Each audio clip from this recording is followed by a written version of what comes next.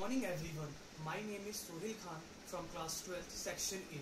Today I am here to share my opinion about social media. Social media is an online platform where we can share our thought, information, pictures and videos.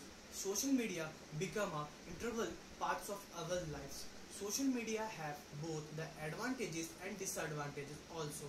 First, I would like to talk about the advantage. The biggest advantage of social media is people can share their thoughts and ideas with people across the world. The second benefit of social media is we can showcase our talent on this platform.